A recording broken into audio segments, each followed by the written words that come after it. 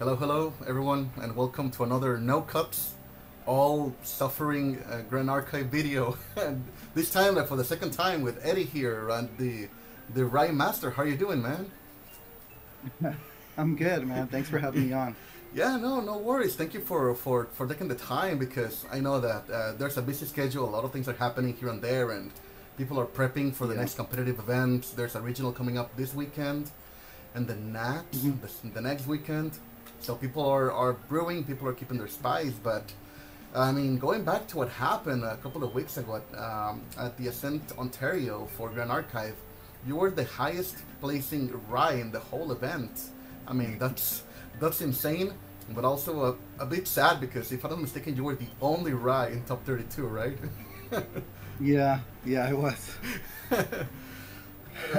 I mean, it was. I was happy to bring Rye over because I always get encouraged when I see other Rye players. Yeah, of course. I mean, you won regionals with Rye, you won a story championship with Rye, and I was 100% sure you'll be representing Rye again. I tried to do the same thing. Well, like even before the tournament, we are sharing some ideas, some thoughts about the competition, Mhm. about the card choices and everything. But Mhm. was the meta, like the field, as you expected it to be during the event, or what were your thoughts? Like, because I know that, I mean, Rye was in a really bad position. Rye didn't get much, but you still stuck with Rye. So why did you do it? I mean, what made you feel confident about Rye? Okay, so I've been practicing with Fire Tonoris for about 2 weeks since the set came out, and I kind of put Rye to the side because I wanted to try something new, something different. And I really liked the build, and I thought it was pretty strong. Um, and I will win a lot of games. I will also lose a lot of games, but I didn't feel as much in control. And a lot of my friends just told me to go back to Rye. So I'm like, I was being hard headed, and I didn't want to go. And I go back to Rye. I kind of just wanted to use what I was using. And because I had more practice with Tonoris for those 2 weeks, I Right. didn't really play Rye. It was like very rare for me to play Rye.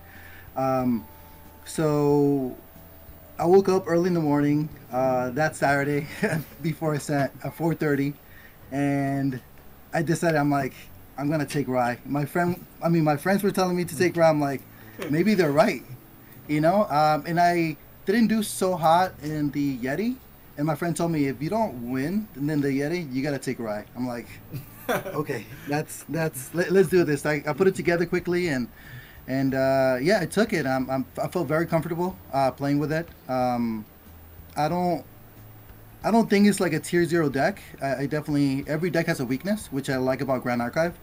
Um, but people have to respect it, and I know I could top. And I do believe that. So I'm happy I did pretty good, and I didn't know what I was expecting at Ascent. I feel like it kind of gives me more knowledge to know what to expect for the Yeti this weekend and also for the Nationals. So I'm feeling pretty confident. Still nervous, because you don't know what to expect. I know for Rye, a lot of the weaknesses is like Fire Lorraine aggro and Fire Xander aggro. Um, but I'm feeling pretty confident that I could match up with those things. Yeah, I mean, I agree with you that Rye. Well, I had a similar story to you because I was testing a lot of like Arizona, testing a lot of Tonoris, a hmm lot of other decks that I was just brewing. But at the end of the day, I, I, I just felt that Rye was still a good pick. But it all depends on hmm the. I mean, it's the luck of the draw, the luck of the matchup, and I went in Yeah. thinking if I'm facing Merlins, Dianas, Tonoris, I am in good shape as long as I can dodge Xander for the most part. And most of the hmm top decks were from the tournament were all Xanders, Luxem Xander, Fire Aggro Xander. hmm So now it was a learning experience as well because I was thinking that Merlin will be the most popular one, and I think it was according to the numbers. But I didn't expect hmm Xander to be that strong. And now, like I mean, just as you mentioned, all this time that I played at the Yeti at Ascent Ontario, I can see where other decks are going, and it helped me improve my right play. hmm And I know the representation for Rai is very low because there wasn't many tools that came out for mage specifically, But there were a few like neutral cards that I'm using now that I think that they improve on the matchups a lot. But yeah, I also like you mentioned. I think I saw a couple of your games running Tonoris, Fire Tonoris, and it was pretty strong. But like I think Fire Tonoris had a lot more weaknesses than Rai. At least like from what I could perceive, like there was a lot of water, a lot of like things that mitigate the damage or the attacks that Tonoris is trying to do, and it's not as fast as other decks that are going to be aggro as well. And I think that Rai still has potential, but do you think that now that Jetty is coming and that Nationals is coming also in 2 weeks, and plus on top of all of that, the ban of Crystal of Empowerment. I mean, I don't know if that hurts the deck a lot, but there's a few cards that you can put in replacement. Maybe not as good, but I think Crystal ban hurts more Erupting and Merlin than it hurts Rai, to my opinion. I agree. I agree because there's only so many things that you can bring out in your Regalia to speed up your play and to get momentum. And Crystal was one of them, but you know we still have other things that we can use. And a lot of the Rai, it's either level or hand size. So you gotta kind of play with both things. If you don't have the level, you gotta play with the hand size. So, you know, it's I think it's a little different. Yeah, and to be honest, I think most of the matches I would always go like level 1, level 2, level 3, and then a book or Grand Crusader ring, right? I mean, it wouldn't even give me time to bring out the crystal. So yeah, I mean, 2 levels may sometimes like put you ahead and win you the game, but I most times during the matches that I've had recently, I rather stabilize and keep on growing my hand with bringing Book of the Tome of Knowledge with the Tome of Sacred Lightning, and start increasing my hand and my levels that way instead of going for level 2, right? I think the hand size is really important in this set, at least for Rai.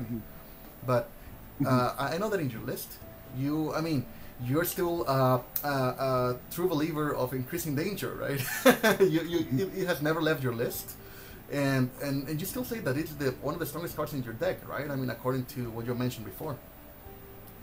Yeah, I really believe it is. I mean, whether you play against aggro or against something that is really good at late game like Merlin or Xander, you just gotta have enough cards to protect yourself or to just use it for more momentum. Like with Lorraine, you got to make sure you get those peaceful reunions, those resolute stands, and then even like with Merlin, you just got to make sure you could play those Period to Mana pretty good, you know, and then get more stuff, and make sure you have enough protection for the next turn. I mean, I like it. You got to rush, and also like especially with water, you know, water with Frostbind is very scary. So when I'm playing against a water deck, I definitely want to see it. That way I have enough to pay for a Frostbind. Yeah, I love increasing danger. It's a good card. And just like you mentioned, right? I mean, I think in this meta, Rai cares way more about the hand size than they care about levels. So I'm always trying to dig hard, you know, with increasing danger, with creative shock, with a Serum of Wisdom. I love the new card of the set, just to make sure that I'm filtering for the right answers. And I don't care about my levels. Like sometimes I go level 3 with 6 levels or with 5 levels even. But as long as I can survive 1 or 2 more turns, I will get eventually those levels, right? So, yeah, you know, usually it goes like level 1, level 2, level 3, and then the Tariff Ring or Grand Crusader Ring on the Tome, and you just kind of sneak your way in to stabilize and then to get enough health, right? But I mean, talking about the new set, is there any new cards that you considered or you're gonna incorporate in your deck from now on that you say, you know what, this actually like flows well with the deck, or this like makes it better than before? Aside from like Vanish from Sight, I think I'm kind of like going backwards and forward in regards to my list. Like recently I added Scry the Skies again because I didn't have it in there. So I'm just trying to test everything out, and I don't know if there's a lot, like what you said, there wasn't a lot of support for Mage. I think there was just like 1 card, but there was cards, generic cards like Vanish from Sight. I know you're using the what was it, the Potion of Wisdom? Yeah, Serum of Wisdom. Yeah, I love that card. Serum of Wisdom. In many decks. Yeah. Yeah, so I mean, there's a few things we could try out, but I think right now I'm kind of liking the sweet spot where I'm at, and I have two Pyrrhon Manas and two Scars of Sky, which I normally don't have. But it's definitely given me a lot more momentum, or at least better results like in the late game because I like to rush things through, and I remember my list in the regionals and in the store championship, I didn't really have any like late game Hmm. momentum. I had everything was really fast in the beginning. I didn't have any pure into mana. I barely had like any cards that will like keep me strong later on because I just needed to finish things off really quickly. Hmm. But I'm not. I guess to answer your question, I think right now, Venice from side is pretty good, and I'm trying to think through my list right now. It's like my I think that's it, man. I do want to try the Serum of Wisdom, and I thought about it, but it just I feel like it takes away so many cards for me, like Right. from my hand, and gives me kind of a lot of vulnerability towards water. True. Yeah. You know? Yeah, and like you mentioned, there's a lot of water now, especially with Water Diana and Water Tenoris. And Mm. Frostbite is a card that I'm always scared of. But like when you're Yeah. playing the small things, like you mentioned, like increasing danger, you can just pay for it, and they'll Hmm. and they'll never counter increasing danger.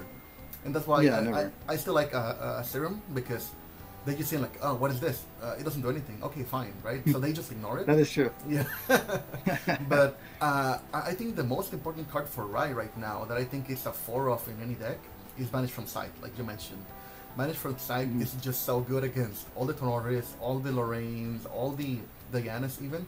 Yeah, sure, maybe Diana can bring out the Seeker's Rifle for the True Sight, but you only get one curse, Hmm. right? And getting to damage, getting one curse, it's fine, right? I mean, you can deal with that because they don't get the double trigger from the Umbra weapon. So because they Hmm. either choose to not attack or attack you with Seeker's Rifle and only give you one curse, if anything. So the fact Yeah. that now you have 4 Peaceful Reunion, 4 Banish from Sight, 4 Resolute Stand, it's a lot of like damage mitigation. Sometimes it works, Yeah. It is. sometimes it doesn't, but it makes a lot of matchups like very very easy.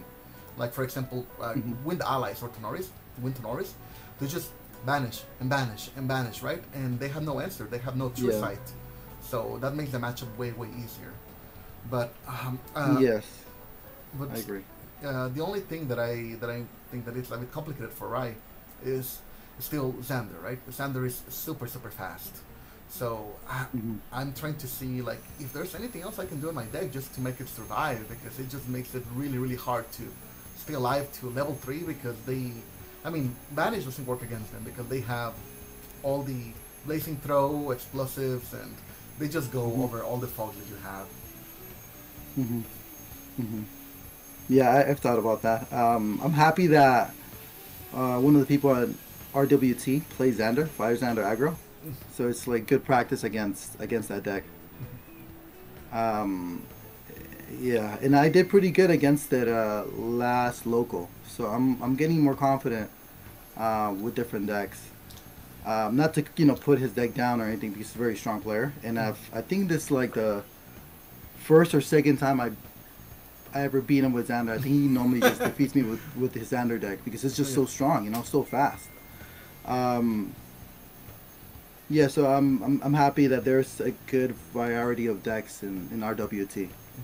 And I know that the scene is still growing at WT, and there's a lot of different players that play, like Merlin, still like Fire Merlin. I know a few players that have still like Wind Allies and Tonoris Yeah. as well. But one of the decks that Yep. I mean that took the whole ascent was Erupting, and the other one was Luxem Sander, right? And from that point of Hmm. view, like I think that in the long run, Rai does have a favorable matchup against Luxem Sander. I mean that's one deck that I will be Yeah. happy if it takes over, because they don't deal like a fast burst of damage. They slowly take the pace of the game, Yeah. and then they go and deal damage here and there. But if you're just Fire Raj, you just go Triple Arcane or Fireball, and that's it, right? I mean, the more turns you get Yeah. against Lux and Sander, the better for a Rai player. Yeah. I agree. I agree. Yeah, I did pretty good against Luxem Xander in the Ascent. So I agree with what you're saying. So what were your losses? If I'm not mistaken, it was Water Diana, right? One of those. And Yeah. Water Diana, the Fire Xander aggro. yeah. And then for the third matchup, I played against a Fire Merlin. But I was late to the match. And they didn't let us side because technically we didn't play. But I lost the first match. No. And with Merlin, like, there are certain cards that I need to side in since, they don't do a lot of heavy attack. So like certain cards are dead in my hand, and I wasn't able to side, so he got the second game as well. Yeah, Yeah, but I won the last one, but I mean at that point losing the first two, it didn't really matter for the third one or fourth one, and like you mentioned, Fire Merlin, I think it's a 50-50 depending, I guess, who sees dungeon like a dungeon guide first. Because then they can start leveling up faster than you, they can play the deer and all that, but without the crystal. I think now, I mean, I've always felt that Rice favorite in that matchup, but now it's going to be even better without the crystal. I agree. Yeah. Yeah, no, I agree. I definitely have a good matchup against Merlin. Not that I, never lose against it. I have. My friend Brahim plays Fire Merlin. He's really good with it. Yeah, so I get practice there, and I think he's definitely one of the stronger ones. Too bad he didn't get to play in the Ascent. He was judging. Yeah, he was judging. I mean, shout outs to Ibrahim. I mean, I think he used to play even like Wind Merlin before, and he was amazing with it. And now he switched to Fire Merlin, so he has a lot of like experience with Merlin on its own. But yeah, like you said, the matchup against Merlin gets way easier when you can side in your Blanche, your Disintegrate, right? Because now game 2 they have their own Blanches, right? So if game 2 you don't have access to those tools and they do, yeah, it can get pretty rough. So I mean, yeah, it's tough when you see like 2 peaceful reunions, a couple resolutes, and a vanish from some. Like these cards are dead against Merlin. yeah, definitely. But I mean, but it's also like I mean, no offense that it happened, and stuff happens. You may lose around here and there for different reasons, but technically you only lost like 2 games, right? So people are putting Rai as sometimes unviable, and they don't even test it. But I don't think Rai's in a bad situation. I mean, it's only going to get better for him because if aggro is taking over now, there's going to be decks that are going to be more defensive that will be trying to counter aggro, and that's when Rai is going to come back again. Because the game's gonna slow down, and Rai is gonna eat all these like mid-range, late game decks. But your list, if I'm not mistaken, it runs the Archimbolus package. We're also running the 4/4 in Overwhelming, Power Overwhelming, and the Advent of the Stormcaller, right? So, are you still planning on running both answers? Because you're still running only 3 fireballs, right? Like I don't know if your list is changed, but you're relying more on the Arcane package than the Fireball package. Yeah, I am. I mean, Fireball's cool and everything, but it does cost 2, and I feel like that's kind of a lot for Rai. But Advent is so good, man, and I think I remember I lost against you for that Store Championship, and you used that Advent.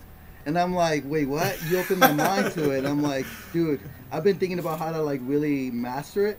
So ever since then, I've just been like really heavy on it. And dude, I do fireballs for like 20 plus, I'm like, I only need 3. Why do I need 4 to do like small damage with the fireballs? I could just do a 20 damage fireball, True. And I think like Fireball, I'm using it now more for killing a unit than dealing direct damage, because there's so many aggros that Fireball is still 3 at least when you're level 2. So it's not really a win controlling anymore. And since you started playing Rai with 4 Power Overwhelming and 4 Arcane, 4 Advent of the Stormcaller, I only have 3 and 3. So like, oh man, I need to buy an extra copy for each just to add them in my deck, because I think that's the perfect balance. So I'm gonna steal that page from your book, and I'm gonna be running 4/4 for the next event as well. But we'll see. We'll see how the Yeti tournament goes. I am still betting on Rai. I'm gonna stick with it. I think it's a good deck. I just need to find more testing against fire decks, because according from the stats that I've seen on Luxera's map, according to what happened at Ascent Ontario, fire is still the most played element, and wind is kind of dropping down. So I just want to be ready for whatever I'm going to be facing, because it's still going to be a lot of fire decks. I need to be ready to face the aggro. But how do you think that? I mean, do you think the Boogeyman is still Xander, or do you think Erupting? Because Erupting is a great deck, and we know that it's a great deck, but it's a deck that mostly like catches you off guard, right? And now with all the Crystal, I think not many people are going to be playing it, only except like amazing player like Matt, that he's been playing it since day one and he never stopped. That's why he knows it so well. Yeah. But I don't know if Xander is going to be still on the top, or people are now ready for Xander, because that was the other surprise of the tournament. Yeah, Erupting is definitely scary. I guess I got to play with my brother more, because he plays that and I don't play with him often. We have like two like weird schedules. But I just need to, practice more with those two decks, because you can, even though there is a weakness against, Rye, you could really change the odds, the more you play and the more tech you kind of use, and the order and how you play certain cards. Maybe you don't want to do Vanish from Sight early on, maybe you want to do Resolute instead, so it all depends on that, like what the opponent would have as an answer to your things as well, Yeah, I mean, I'm really excited to see what's gonna show up at the Jita Regionals this weekend, because that might influence a lot what people are gonna be playing at Nat. But you're definitely going to Nat, right? You're not missing it. I'm really trying to go. I'm like 90% sure. My heart is 100% there. I just gotta make all the arrangements, and I don't want to go alone, so I'm trying to bring people with me. Sure. No, I mean, there's sort of great players that I know that. Because also Worlds is happening so soon after Nationals, people are saying, I'm going to skip Nats and go to Worlds, I'm going to skip Ontario to go to Worlds. So I know a lot of good players that are going to miss it because, money, time, and other previous, commitments to work and vacation and PTO and stuff like that. Yeah. But it will be great to see if you can make it. I mean, I'm definitely going to be asking for tips this weekend for the Yeti 100%. Yeah, I mean, we'll talk after the the video here. I don't want to share all the tech. Of course, but it was great to see your opinion, how you feel about Rye, because you're still one of the few that are loyal to the class and the champion, and I mean, still getting so high at Ascent Ontario. It's something to be proud of. What were you, like a 22nd, something like that? I ended up being 25. Oh, 25th. Okay. Hey, man, still, you made the day too. Top 32. That's something that not many people can say about it. But still, Eddie, thank you so much for giving us some time here in the channel, and I hope to see you soon. Well, I'll see you soon. That's 100% sure, right? Oh yeah, sure. No, it's always a pleasure. I'm happy you bring me on. I'm happy we could talk about Rye, since we're both really heavy Rye players. Yeah, we need more Rye content for sure. Yeah. Right. Thank you so much for the time, man. Take good care and see you next time. Peace. All right, brother. Have a good night.